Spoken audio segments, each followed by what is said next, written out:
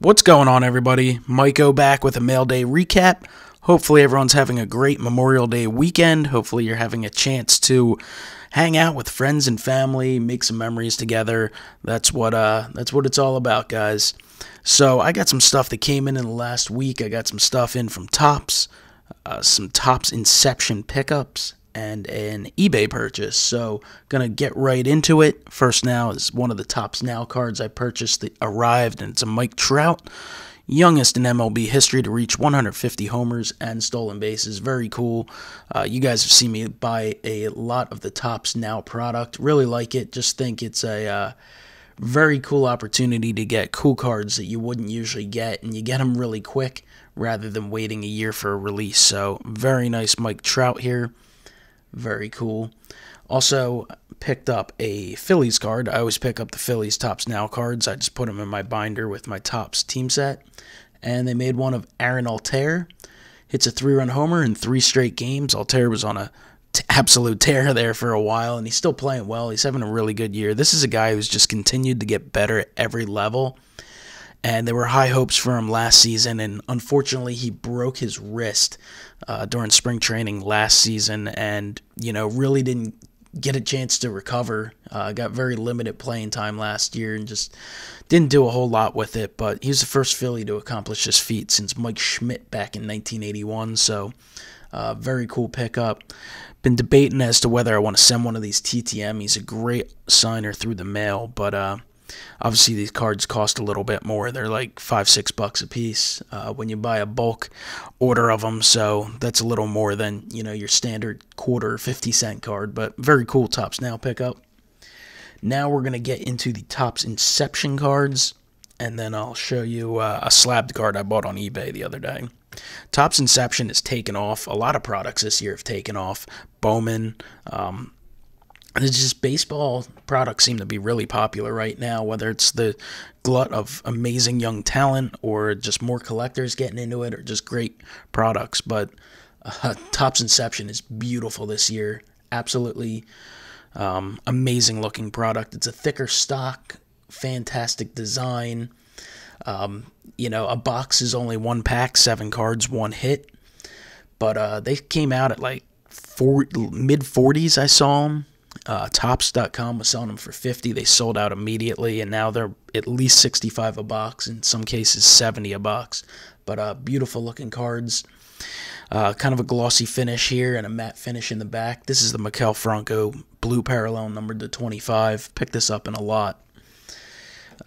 So I guess I sort of have the team set here, Phillies. Here's the regular standard Franco. Just like I said, beautiful looking cards. Got a Vince Velasquez green. The green parallels are not numbered. Very nice. Velasquez has great talent. Hasn't necessarily put it all together yet, but nice to see him in a product finally. He's kind of gotten the shaft from Topps a lot.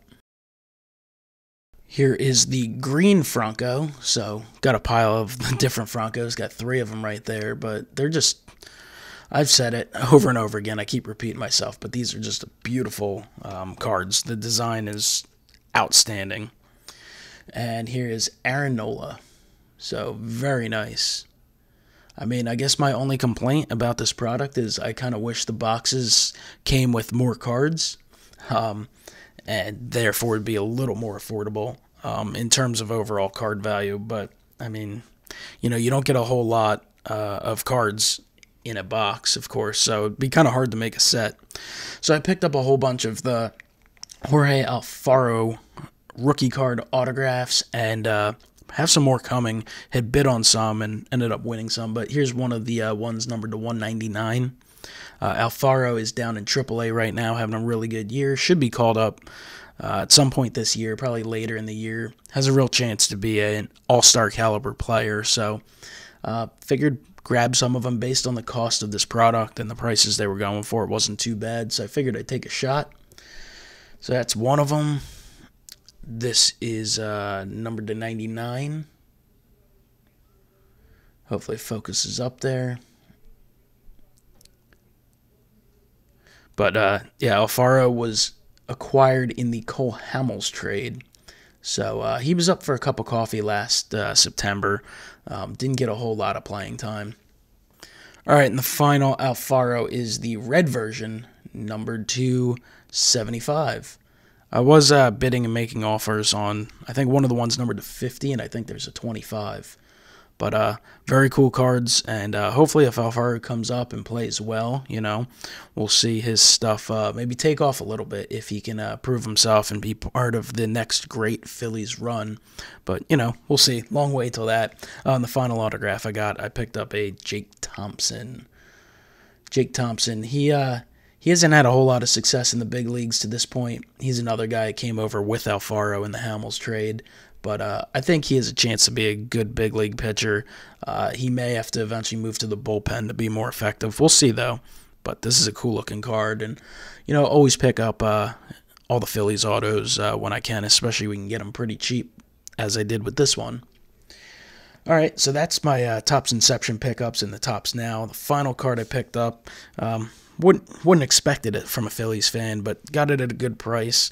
This is a PSA DNA certified and slabbed Matt Harvey auto at a 2016 Topps, and really good price on it. I know Harvey's been he's been struggling a little bit on and off the field.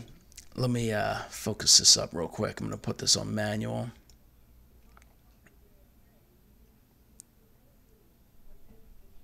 There we go. Yeah, Harvey's been struggling a little bit, but this is a cool-looking card. Nice auto. Don't have anything of him, so worst-case scenario, I'll keep it for the collection.